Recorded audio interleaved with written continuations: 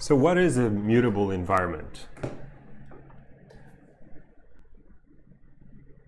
This is a visualization that is found in the book, section 3.2. By the way, in the slides, I give you a link for an interactive version of section 3.2.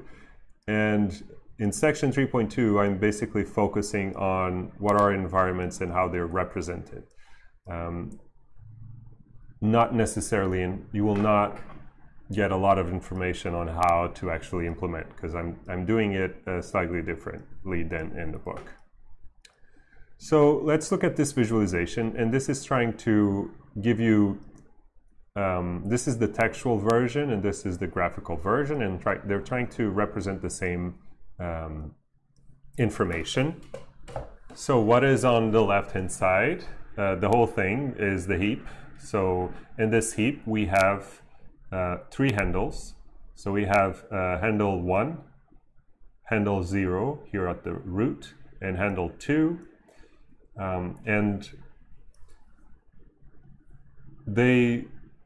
three environments that are accessible via three possibly different portions of your code. So what do each environment represent? So we saw in lambda E, an environment was simply a hash table, but as your code, or as we've seen for the semantics of how Racket works, just having a simple immutable hash table is not enough. We need something else. So now we're trying to represent this notion of mutable environments, where we can update sub-portions of the environment and propagate those changes forward. So let us see, in this case we have three environments, and each environment is uniquely identified by a reference or a handle. I'm calling it a handle here, but you can think of it as like a reference. As you might imagine, in Java you have, for instance, in Java or in Python, you have a reference, which is just a pointer to something in memory. This is what we're doing here, where the something in memory here are these hash tables that have variables and values, but also connections to other, reference to other environments themselves. So this is basically the memory layout, okay, of a Racket program. So what you see here is in environment referenced by handle 1, I have some variables that are accessible. And how do I know which variables there are? Well, I know that this handle has a variable x to be 7 and z to be 6, but I can also access the parent environment, and I can access y to be 5. But notice that because I'm defining x to be 7 on this environment, I'm overriding or shadowing the value of 3 in the parent environment, right?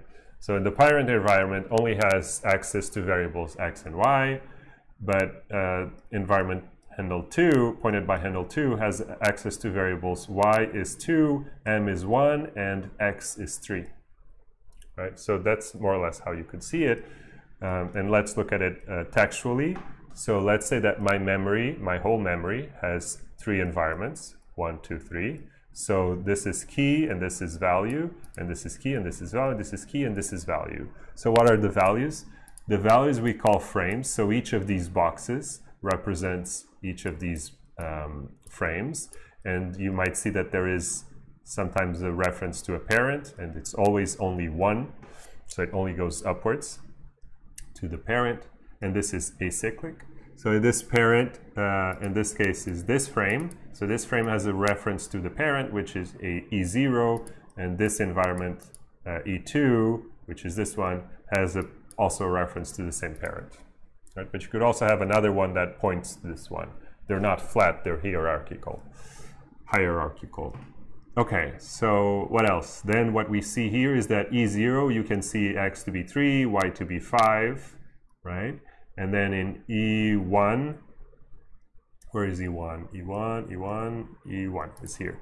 E1 has access to z to be 6, x is bound to 7, and y, which is accessible via this link, is visible to be 5, and E2, you have access to X to be 3 via the parent environment, and M to 1 and Y to 2.